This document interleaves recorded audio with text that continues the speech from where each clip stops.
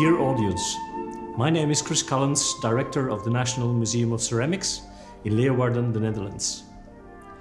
I welcome you to this special museum because it is not only the Museum of Ceramics, it is also the city palace of a princess of the Dutch royal family.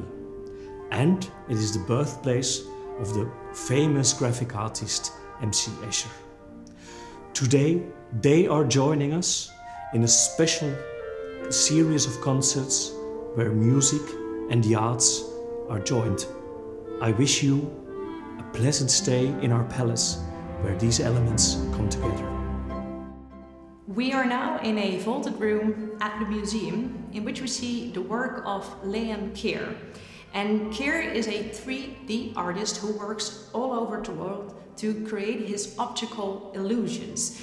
And in this particular room he has created a work known by Escher as convex and concave. And while in the work of Escher the viewer is drawn into the scene, in this particular work the visitor is actually stepping right into the world of Escher and can therefore experience how Escher would have meant this world to be created and the illusions to come alive. And I therefore see this as a tribute by Keer to Escher and believe that, well, if there would have been contemporaries, they would have probably had so many things to discuss. And for us at the Princessehof, it's a beautiful way to show the connectedness of Escher with the museum as his birthplace, but also show how this is still continuing to his day and how Escher's work still forms such an important inspiration for contemporary artists. Artist Leon Keer gave literally a new dimension to this work of Escher.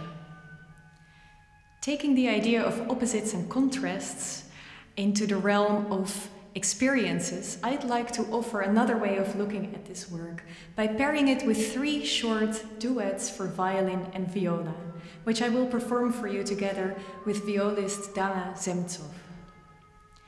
They present an experience of walking through this artwork, first with a sense of wonder, as if one finds oneself in a fairy tale, and then when perspectives shift with an uncanny feeling, a sense of being trapped in a repetitious scene, and finally one is liberated and experiences a sense of joy and relief.